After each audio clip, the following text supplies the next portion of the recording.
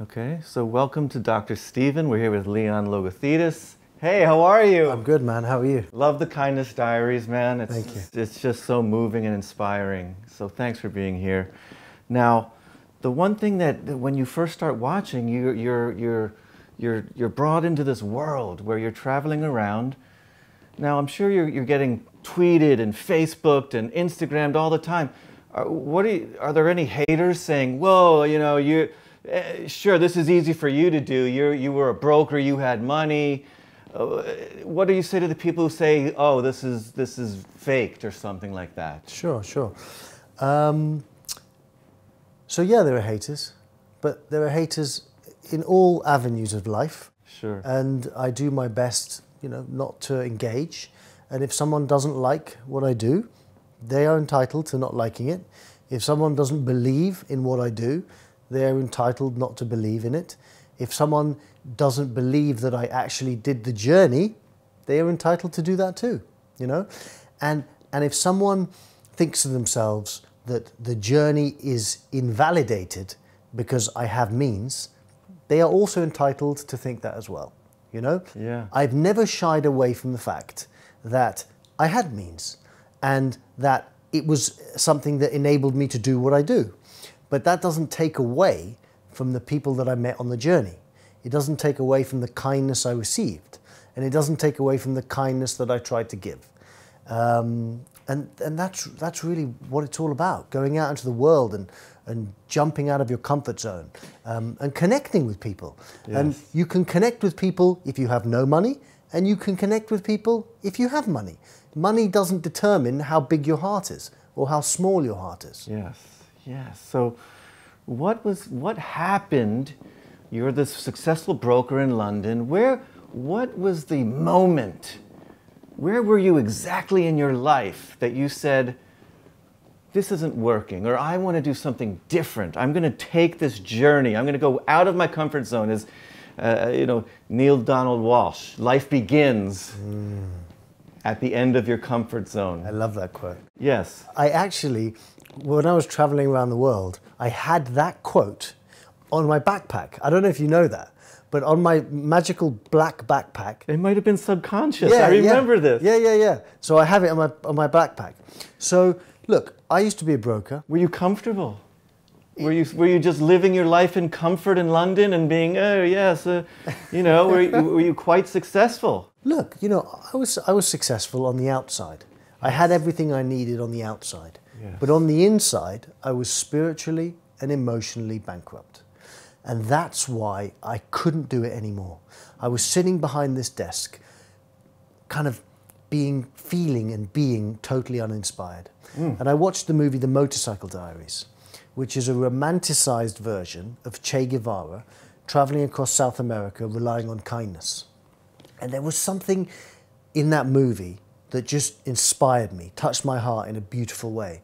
And I realized that I didn't have to sit behind this desk. I didn't have to live a life where I wasn't going out and being of service, where I wasn't going out and showing my heart and receiving kindness and giving kindness and living my own life, not someone else's life. And that was the moment when I decided that was it. There was no more sitting behind that desk. And I took a risk, and I jumped off a cliff, and hoping that there was water. You certainly took a huge leap. All right, you're behind the desk. You have the epiphany. Now, how did it go from, all right, I'm spiritually and psychologically bankrupt, to now I'm going to create a trending Netflix show that shows, and I love the show, but I want people to understand, how does it go from I'm going to go on this journey and I'm going to find the crew and I'm going to go around the world and then share it with the world? How does that become the fulfillment of the inner journey? Sure, that's a great question. And it didn't just happen overnight. And the Netflix show didn't happen the moment I quit my job. Like, beep, beep. Hello, Leon, it's Netflix. Exactly. I don't even think Netflix was around then. So basically what happened was I quit my job and I decided to hitchhike from Times Square to the Hollywood sign. with no money in my pocket. Well, I decided to do it on $5 a day. And it was about opening my heart to people, and it was about people opening their heart to me.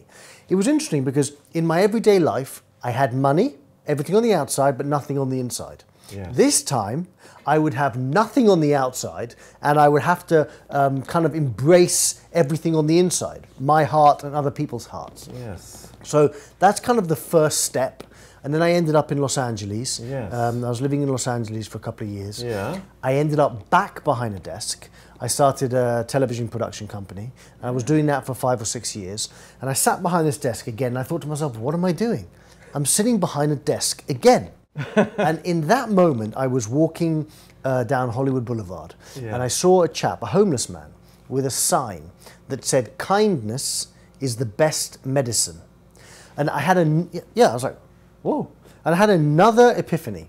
I thought to myself, whoa, this is another opportunity to radically change something. Because kindness is not just a one-way street where it's about receiving. Kindness is a two-way street, receiving and giving. Of course. So what I did in that moment was come up with the idea for the yellow motorbike, which was to go from LA all the way around the world back to LA, but this on kindness, but this time giving back to unsuspecting Good Samaritans. And that's kind of and then I also quit my job once and for all, and I don't sit behind a desk pretty much ever.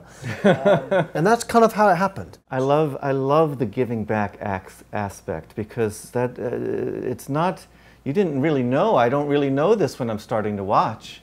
It's a twist. And it's really wonderful. But okay, so but you're in London. How did you end up in New York in the first place? You just said, I'm going to go to New York.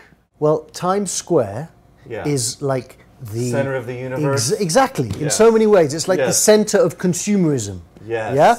And Hollywood, even though obviously it's a part of consumerism as well, the Hollywood sign is where dreams come true. So I wanted to go from the place, the center of consumerism, find my way to the Hollywood sign where dreams come true, and see what happened in the middle. And are you writing during this? Are you filming yourself? How does the $5 a day journey from New York to LA lead to you starting a television company? Sure. Because you're a broker, now you're a television executive. Sure. Now you're a Netflix star. I mean, how does it... Did you always want to be in front of the camera? Not really. I mean, look, I used to be a goalkeeper in soccer, and I was well known in my school for like making these crazy saves, and you know, being a bit of a, what's the word? Showboat? Yes. No, not showboat. The other word is showboat's bad. Well, a showman. A showman. Yeah. Well, a showboat is you're showing off your skills to an excess. Exactly, yes. Okay. exactly. I didn't mean to be offensive. No, it's okay, not at all. No. And, you know, I'd always had this like eccentric part of my personality. Yes. So I had a friend. I can relate. I'm not the normal oncologist. I've heard you sing. So I had a friend who was in the TV business, and I called him up and I said to him, hey, you know, I have this idea for a show. Why don't me and you and someone else go and cross America and do the show? And he looked at me like, how on earth are you going to cross America on $5 a day? I said to him, don't worry, man, it's on the kindness of strangers. And he's like, it's not possible, you can't do it. I said, don't worry, man, we'll do it. And that's really how it happened. I mean, now, and you did it. Yeah. So where's that? Where can I watch that? I mean, that show's called Amazing Adventures of a Nobody. There's a book out called Amazing Adventures of a Nobody as well, but the show doesn't air anymore. Okay, got that. And then it was, wow, that was somewhat of a success. And then that was, I'm going to take it to the next level. Exactly. And then I ended up sitting behind a desk. And you made this on your own. It wasn't Netflix said, go around the world on a yellow moto in a little Chang Yang. Yeah. Am I saying that right? Chang Yang. Chang Jiang. Chang Jiang. It was, you made the show and then Netflix was interested. I mean, how does that happen? Did you call Netflix 1-800-NETFLIX and say, I have a show? It's actually 1-800-NETFLIX4. No. I sold it to a distribution company, and the distribution company sold it to Netflix. That's beautiful. That's beautiful. So now you're Now you're a television star. What's changed in your life? I mean, what's happening? Do you know, the biggest thing that's changed in my life is that I get to touch people's lives in a profound way. And I've received so many beautiful messages from people telling me that they watch the show with their kids, that they've been inspired by the show. I've watched the show with my kids, by the Yeah, way. yeah. We were just at a snow vacation, and we were watching it all together. And I'll tell you, it is. Everyone can get something out of this. Yeah. It's not just for me. My 5-year-old was, I'm sorry, my 7-year-old was like, I love Leon. I mean, he really could relate to the kindness, and that you had no place to stay, and that people with nothing were the ones who gave you the most, which I saw over and over and over throughout the season. Those who had the least amount seemed to be the ones over and over that were the most generous of their soul. From Pittsburgh to Sarajevo. Sarajevo? Yeah, that was a powerful episode. But did you find that? Why do you think it's those that were not of tremendous means were the most generous of spirit? I would say that in the Western world, we've lost in many ways our sense of community. And in the poorer parts of the world, they have not lost their sense of community. And the sense of community brings with it a sense of kindness and a sense of compassion for each other. That doesn't mean that we don't have that compassion, we don't have that kindness. We do. But on a daily basis, we're walled off from people. Yeah, exactly.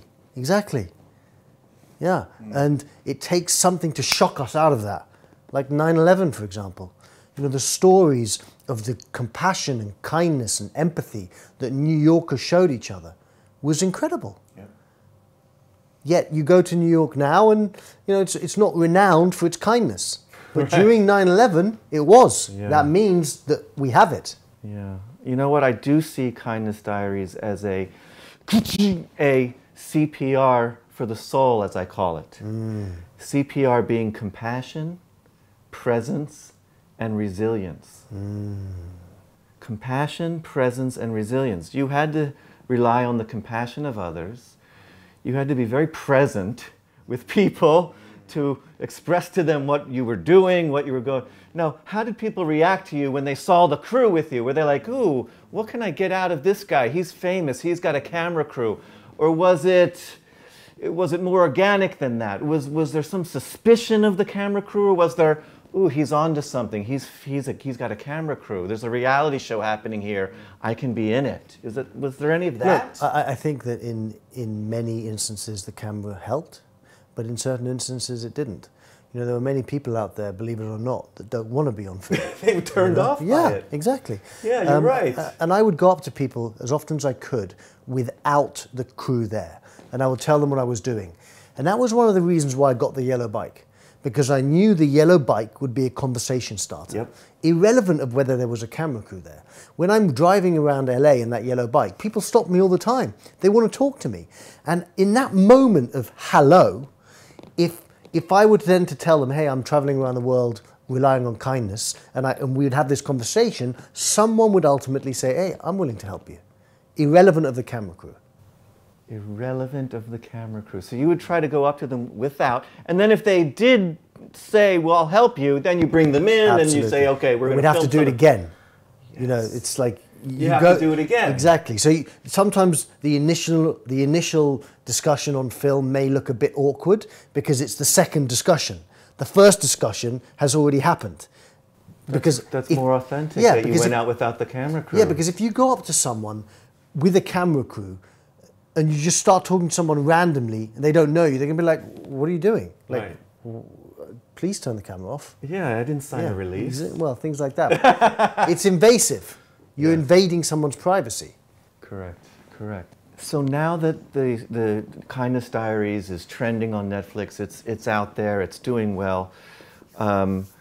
What is the bigger goal? Netflix is an entertainment company. Is this a form of entertainment? What is your biggest desire for the message, what people will be left with out of this having some success? Look, ultimately the show is an entertaining show. That's why we did it, to entertain people. But the most important piece of this puzzle is that the message is more powerful than the entertaining part of the show, in the sense that the message is about being kind to each other, being compassionate to each other, having empathy with each other. But if I didn't create a story around that, if I didn't create an entertaining vehicle, no one would care. So you create a story, you inspire people with a story, and then through the back door, you show them the reality of the kindness, the compassion, and that's the real message.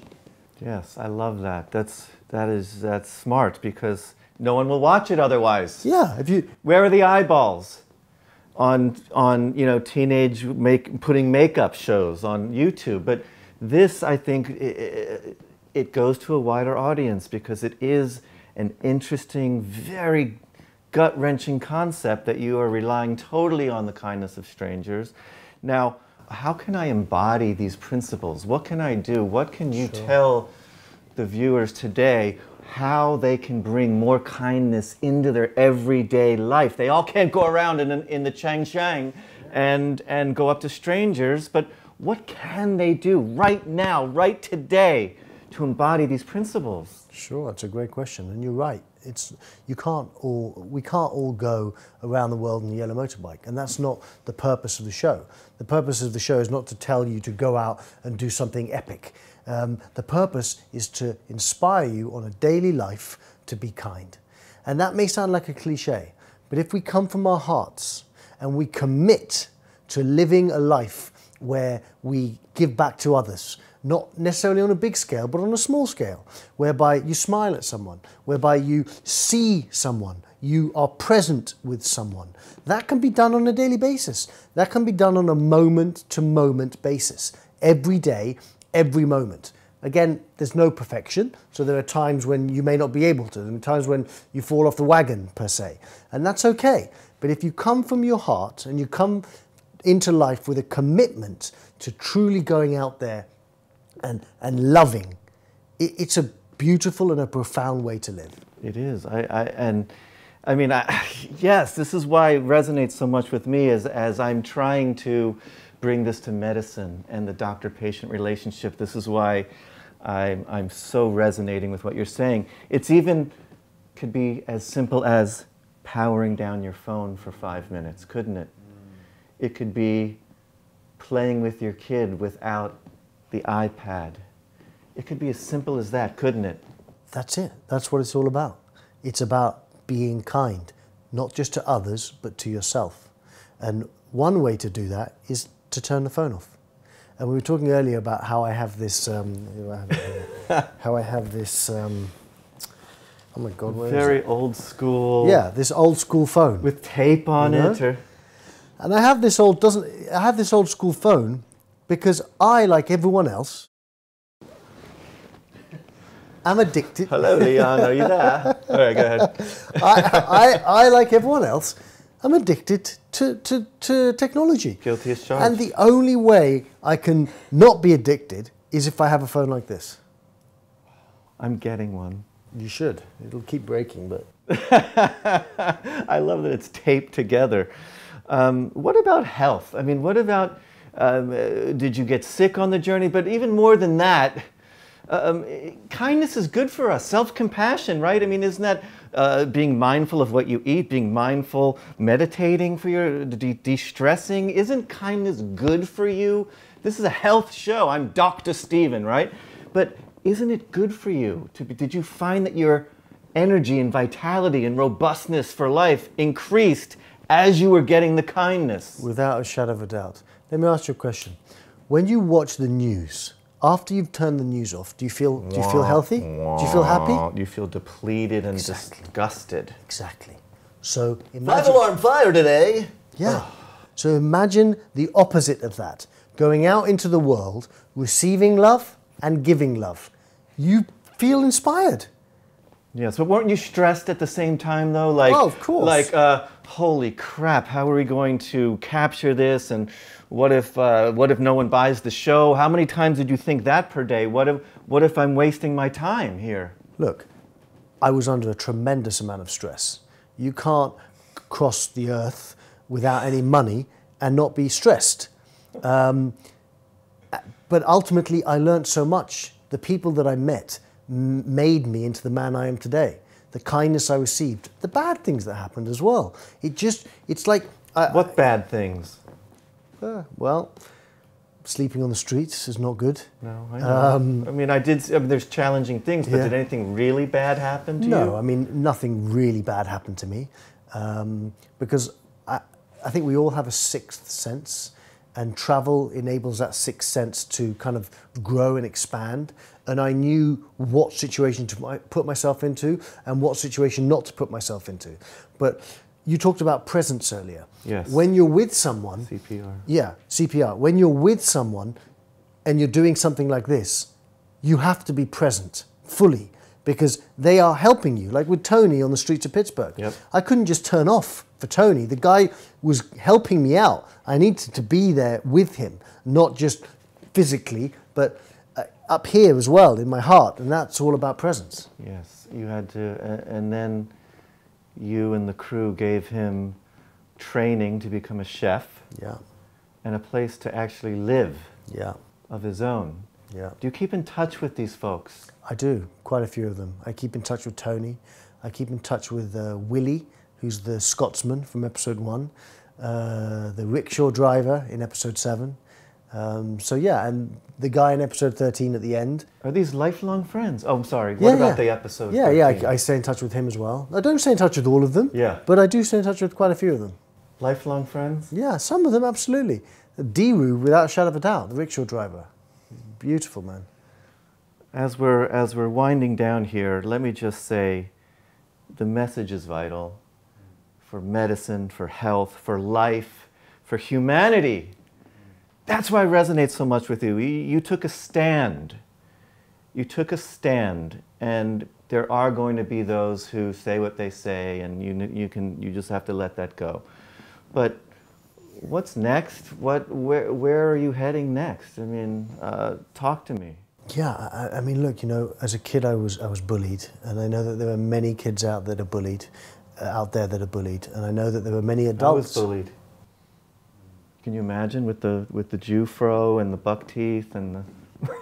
So I can imagine it wasn't very pleasant. No. And you know, I've made it a mission in some ways to inspire kids. I want kids, because I know how they feel, and I can relate to them, not from the perspective of an adult, but from the perspective of a 10-year-old kid. Mm-hmm. And I want to inspire them to go out there and believe in themselves and know that there's someone out there, even if they don't have anyone in their lives, there is someone out there, me, who believes in them. And that's such a beautiful thing. I remember as a kid, I didn't have anyone I felt believed in me. So I try my best to give it to them, to look at them in the eyes and say, look, I believe in you. And it's a beautiful thing. Is there going to be a season 2? Well, I'm actually working on doing a round-the-world trip in an electric car, based on kindness, based on all the tenets of the Kindness Diaries. Except I think it's very important. It's not just about human interaction and being kind and being compassionate to each other. It's important to be kind and compassionate to our planet. I mean, you know, without our planet, what do we have? So I added a little bit of a twist with the yellow electric car called Kindness 2. I love it. I love it. We shall see if it happens. When would you start filming this? It would be at the end of the summer. I love it. I love it. And so we need our health, and we need the health of our earth. Absolutely. And we need the health of our hearts. Absolutely. And thanks for being here, man. I consider you a soul brother now, man. I mean, you've done it. You took the stand that I am standing for in medicine. That we can break down the walls between doctor and patient and the almighty knowing, and come together as a community, a powerful partnership in healing. And it's the same thing you're doing out there. And you're going to feel good when you're kind. You most certainly are. You get back more than you get back much more than you give, don't you? And when you receive more when you give that you can't even define. It's very true. It's unexplainable. It's a beautiful feeling. Thanks for being here. Thank you for having me. Thanks for coming to Dr. Stephen. We'll see you next time. Peace out. Guys, thank you, thank you, thank you. Thumbs up. I love you. We'll see you on the next show. Woo!